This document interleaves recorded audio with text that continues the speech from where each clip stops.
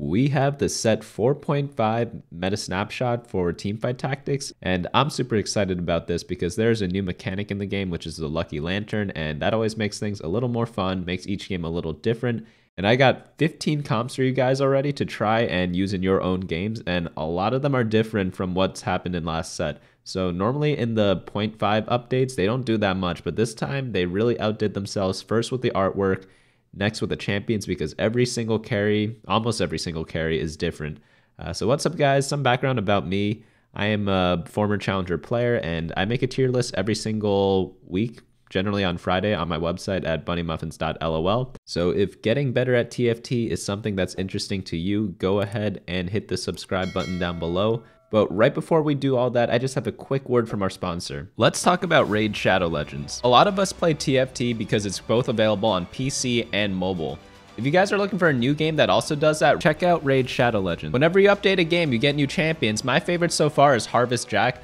He looks like Fiddlesticks to me, and I just love that type of character because they're all like spooky too, and they're pretty crafty. This champion's an anti-buffer. He steals buffs from the enemy teams, deals AoE damage, and also provides a lot of crowd control for your entire team. Next up, we have the Occult Brawler. This guy works really well. I know he's got an opposite body type of Fiddlesticks because he's got the dad bod going, but he's really effective at taking down bosses because he deals poison damage, which deals % health damage to the enemy team. And you guys already know in every game, % max health damage, it's always going to be a great killer. In a game where you need to kill a lot of bosses, he's your guy for that. Last month, Raid just released their biggest update ever. The main event here is the Doom Tower. It's a giant tower with 120 floors, a bunch of secret challenge rooms, and 12 brand new bosses to take on. Download Raid Shadow Legends in the links in the description below on either PC or mobile. If you guys want to get a huge head start in Raid, all you have to do, hit the link in the description or scan the QR code. And if you are a new player, you'll get the free Void Champion Bulwark, 50 gems, an XP booster, some energy refills, and even an ancient shard as soon as you get in-game. All this treasure will be waiting for you right here, and these rewards will only be available for the next 30 days and only for new players. You guys can find me in-game under the name BunnyMuffins. It's that easy. I'll see you guys in-game. All right, we're back, guys. I have the overview of the meta snapshot. Again, I'm super excited because I have 15 compositions for you guys to try. I recommend you try all of them. They're all pretty fun. Some of them are much better than the others. Like we have at the top, Mage Elderwood. A lot of people are climbing super hard with this. The rank 1 in North America, he's like never been rank 1 before, so he's been destroying everyone with this composition. After that, we got a lot of like what I'm gonna say like the good comps are like super playable. It's the Zed comps, the Kayle comps, Slayer, Fabled, Enlightened Talon, Reroll Diana, Reroll Nasus. It's funny, like we got rid of Moonlights, but we still have Reroll Diana. We also have Dragonsoul. My favorite comp so far is the 8 Brawler Shyvana. Shyvana is one of my favorite champions. Cultists is back. Warlords is still decent. Reroll Mage is an option. And now you have different mages to roll with. Sharpshooters, they're still terrible. So you guys know me, I love Sharpshooters, but they're just not great ever, so they're in C tier right now. And then Duelists, I haven't seen much of Duelists either, and Duelists pretty much hasn't changed from the last set. I'm thinking that they're the only comp that's like pretty much the same.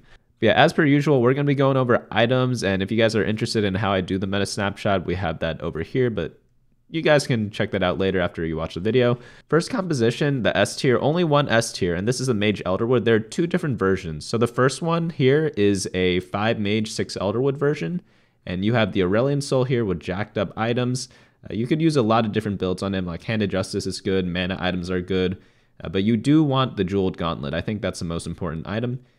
Rakan Sunfire Cape is the most broken unit of the set, like in terms of like something that's like hidden OP, not really hidden OP, but maybe like something that no one predicted is Sunfire Rakan. He just dashes all around. He puts Sunfire on your carry, so imagine you're facing the mirror matchup, and your Rakan just Sunfires the Hextech Gunblade of Aurelion Soul because he dashes to him. That's going to be a lot of reduced healing, and then your Aurelion Soul kills theirs and they can't heal back up. Like this guy just solo carries so many different stages. Another version we have here is a 9 Elderwood. This one's really good too. It just depends on which Chosen you get. You could go either Elderwood or Mage Chosen. And here we have the full Protect the Aurelion Soul composition because you want to put Aurelion Soul in the corner because he hits the entire map, not the entire map, but he targets the furthest unit away from him. So the further he is away from the enemy team, theoretically, the more units you are going to hit. Again, we have the same item on Rakan, and then you always put Xayah in front of the A-Soul just to protect him. And Zaya's a pretty decent unit as it turns out too. I know a lot of you guys like this section over here, but we have 15 compositions and the set came out like 2 days ago, so I did not have time to update all of these. Some of them have more detail than others, but the main thing you want to look at is the how to play section, and you want to check if there's standard leveling or like some sort of slow roll strategy. I'd stick with that for now. I'm going to be populating this throughout the week, and hopefully by next week or the week after, we'll have the whole thing back up and running at full speed. So next comp we have is the Zed comp. So you could go 2 options with this too, similar with the last build. There are 2 options there, 2 options here. You could either go Zed with Spirit or Zed with Ninja. So you notice I have this arrow here. You can't really fit both unless you're level 9.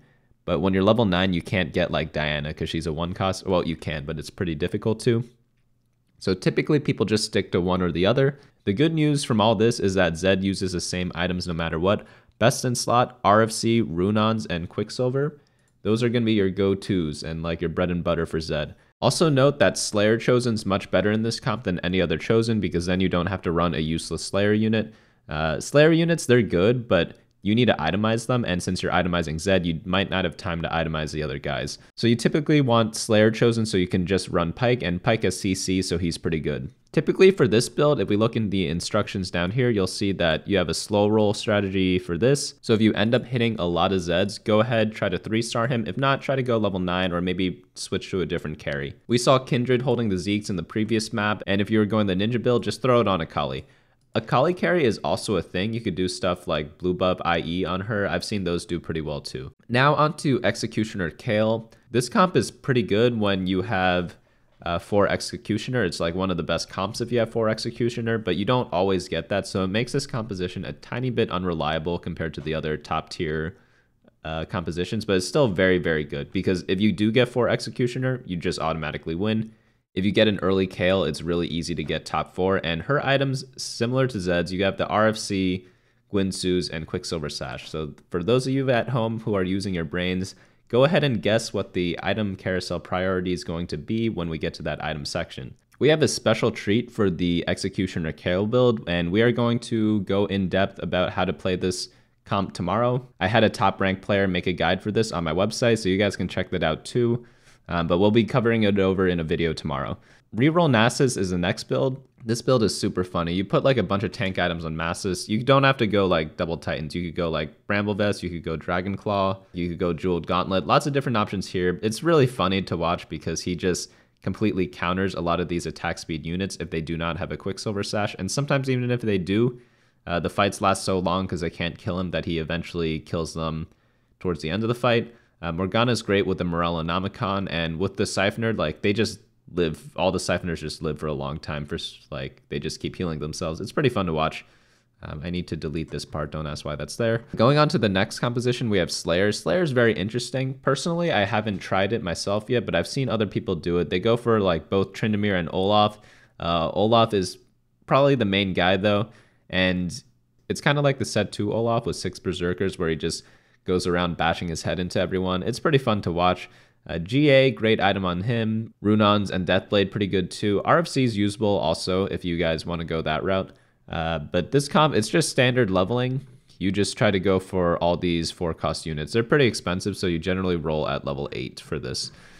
Fabled Vanguard Mystic. This is one of the more interesting comps. So we had Ahri as the Vanguard Mystic damage dealer in the last set, but now we have Nico who can do similar things. It's a lot different. She doesn't one-shot people like what Ahri does, but she holds her own pretty well. And you could put Jeweled Gauntlet on her. Guardian Angel's really nice because you really can't have her dying randomly, and then Morellonomicon's pretty good too. I've seen some people experiment with Hextech Gunblade, so that's also an option, but what really shines in this comp is a Chalice of Power. The more chalices you have, the more powerful your Nico is. The last thing I want you guys to keep in mind, you'll see that we have 6 Vanguard here and 2 Mystic. You could go 4 Vanguard, 4 Mystic. That works too. Depends what Chosens you get, depends what your opponents are doing. So stay flexible in terms for that. And for this, you want to slow roll at level 7 if you have a lot of Nikos to go for Nico and Nautilus 3. If not, just go level 9. Next build, Enlightened Talon. So not too much has changed here. It's the same like Adept, Enlightened Talon. The one addition here is Nasus because we have Morgana, who is a Syphoner, and Aurelia, who is a Divine. So we get like Divine and Syphoner at the same time if we add Nasus. And that gives Talon the much needed lifesteal that he sometimes lacks if he does not have a Bloodthirster. But I like going full damage Talon. Some people like the Guardian Angel, but I find that you don't really need it because he just kills everything with full damage. But if you are facing a lot of like Aurelion Souls and getting one shot by him, like put a GA on Talon. One little trick, Aurelion Soul attacks the furthest unit. So if Aurelion Soul's on the top right here, he's going to hit the Janna. And if Talon's in the middle, he most often does not get hit by the Aurelion Soul. Just a couple things to keep in mind there. Whereas if you move the Talon over here, he'll go ahead and jump onto the Ace Soul and he might die in the line of fire. This build, you guys are already familiar with this if you guys have been on the channel before. It's just standard leveling and then playing the Enlightens and trying to flex into other comps. Reroll Diana, great top 4 comp. You build the same items, oddly enough. At 3-star, she's still good enough to be played, even though she like destroyed people as a 4-star in the last set. You go Assassins, you go Spirit. You could do something like Deathblade Runons on her too. I've seen people do that, but I like the good old Infinity Edge, Titan's Resolve, Quicksilver Sash on the Diana with buff items on Kindred. For this one's a reroll build. So this one you want to stay level 5 and do not level up in the beginning of the game, and then just roll down slowly down to 50 gold to get 3-star Diana. Onto the next comp, we have Dragonsoul. This one revolves around like having 3 mages as a secondary trait. I love Ludens on brand in the early game. Early game I find is super important whenever you start a new set, and I talk about that in my 6 tips to climb video at the start of the set. And it's just because builds aren't optimized, so if you have a strong early game, you pretty much get free top 4s because everyone's trying crazy builds, and like when they do hit their comp that they're aiming for, it's not going to be as strong as it normally could be. I give you guys some other options on ASOL, like you could put a Trap Claw on him. It's great in the mirror matchup because it stuns the other Aurelion Soul, and it prevents you from being one-shot by Aurelion Soul. Right now the meta is being dominated by him, so it's something to keep in mind as like a tech counter.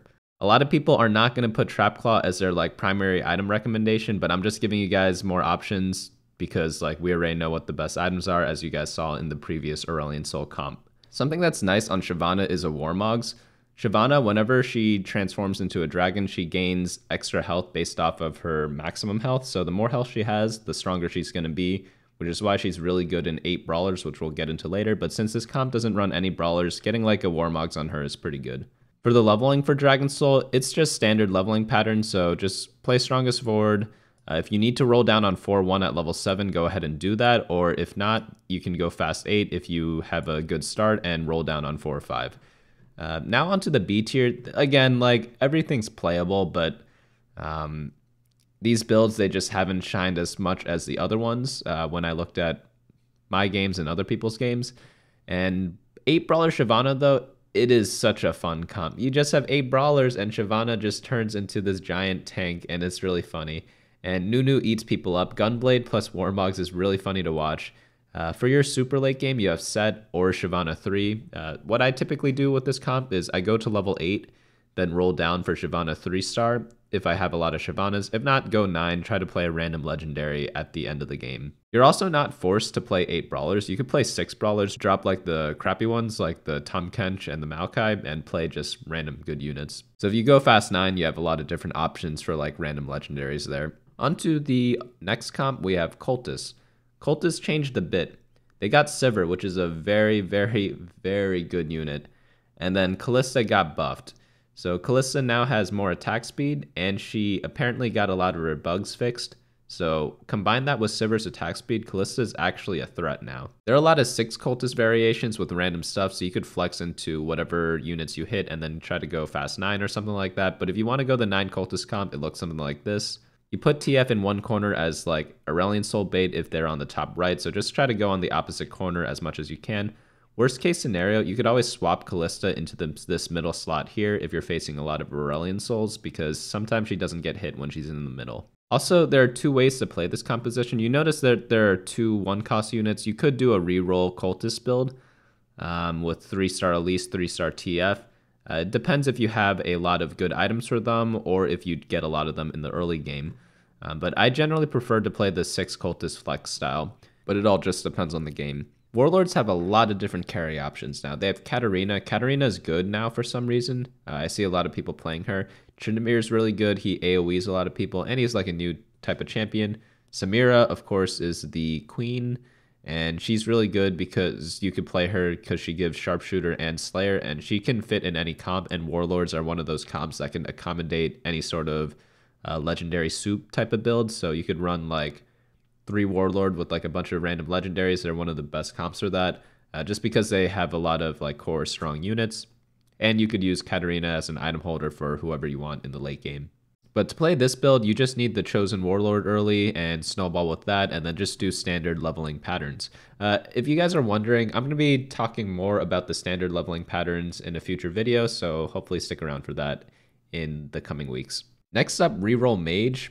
It's just 4 mages. You put tank items on Annie. Jeweled Gauntlet on TF's really good with like maybe Spirit Shojin or blue buff, and then brand Ludens as many as you can. He'll kill a lot of stuff. It's really fun to watch. I'm not too sure about how strong this comp is, but if you're a type of reroll player, like go ahead and try this. You could match this with any sort of tank line. That's why I have a lot of slots empty. So you could do like Vanguards, you could do Brawlers, you could do like Fabled, like any type of tank line's pretty good with these guys. You could also go up to 7 mages if you get like Mage Cap or Mage Chosen and run the other mages too. And onto the C tiers, like this is the only time I'll say like not to play some of these comps. There are just 2 of them. One's Sharpshooters, Slayers, it's like 6 Sharpshooters. And then you run like Olaf Tryndamere plus random tanks. Like you could go 2 Vanguard, 2 Brawler, or like just any sort of tank like Adepts might work.